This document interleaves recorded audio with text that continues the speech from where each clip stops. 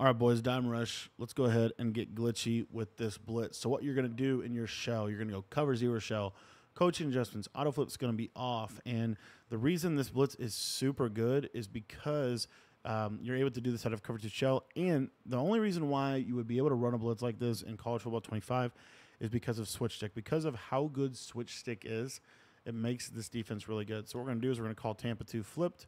We're going to pinch our defense, crash line down, blitz linebackers, and then you're just going to use this slot corner.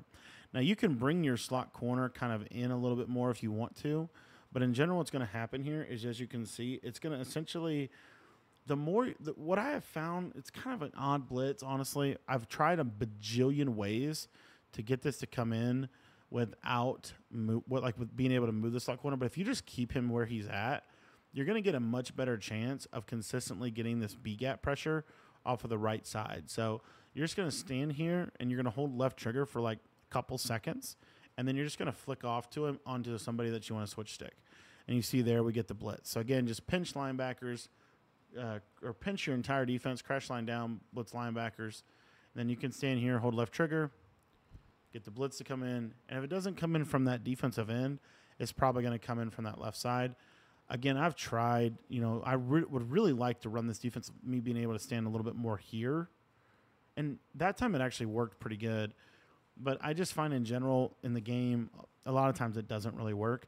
Now, another coverage that I like to do out of this defense that I did want to let you know. So what you can do with this, like let's say you're playing like a trips tight end is going to be really popular this year. Throw your user in a hard flat, and then you're going to basically have, you want to be in this coverage right here. Let me show you. So we want this hook curl. The reason we want this hook curl is because this hook curl is going to take away those seam streaks. So what we're going to do is we're going to hold with our user, and we're going to switch stick onto this hook curl. You see, this is going to allow us to play kind of essentially be multiple places at the same time. Now, you could also just run this cover two, but I've just found that the vert hook is not always like super awesome at being able to defend things. Another thing you can do to make this blitz a little bit better, just blitz the corner on that side. And then if they block a running back, a lot of times this blitz will still come in up the A-gap, as you see. So this blitz is super effective. It's dime rush. Somebody actually ran this on me, and that's how I kind of learned how good this blitz really was. And again, if you get this A-gap pressure, it really does mess with passing. It's hard to pass when you're getting super screamed at up the A-gap. If you come in here, like I said, I've tried this a bajillion times. A lot of times you just can't.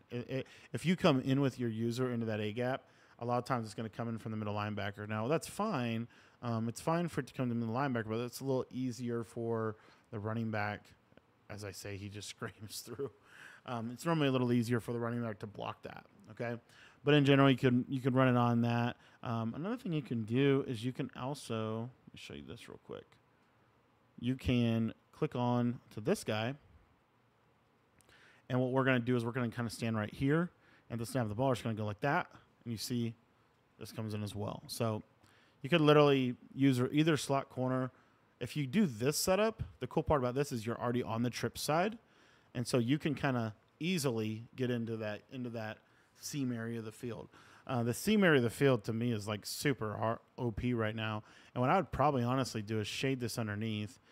Because flats are super good this year as well. But basically, then you can kind of switch and get to your stuff easily. So, little dime rush blitz, super good. It's pretty good. It's a Sin 5, right? In this game, there's a lot of good blitzes that are Sin 3, Sin 4s. But this one is good because it comes basically right through that B gap right there. And what I would do with my user is kind of almost stand like right behind him like this. Snap of the ball, hold left trigger, kind of strafe out. You see how he's coming in up the B gap. And you're also getting, what's crazy is you're also getting this other guy. So now, let's say we wanted to send 6. I didn't even go over this yet. Let's say we wanted to send 6. So we're going to blitz that slot corner there, and they block a running back. Watch this thing. Just hum through the A gap. Super good. So it's kind of an interesting little defense, but wanted to drop this for you guys. I got a full breakdown on this defense on our school community, which is on in our school community on that site. If you want to sign up for that, that's going to be linked in the description. But again, this. While the reason I want to be able to stand like right in here somewhere, it's a lot easier to stop the run. Like a lot easier to stop the run if you stand over here. So, because that's where most people are going to run. So, anyways, there it is. Dime Rush Blitz, super good. Wanted to drop this for you guys. It's been in the school community for a while. We also have a full defensive kind of defense around it. And you see, I mean, just how, yeah, I mean, this thing just hums. When it comes in, it's super good. And a lot of teams have this in their playbook. A lot of teams have this in their playbook. Worst case scenario typically is that linebacker coming through. If you don't get the crazy B gaps, worst, typically you're going to get that linebacker. So, anyways, that's it. That's the dime rush. That time I got nobody. I don't know what I did wrong there.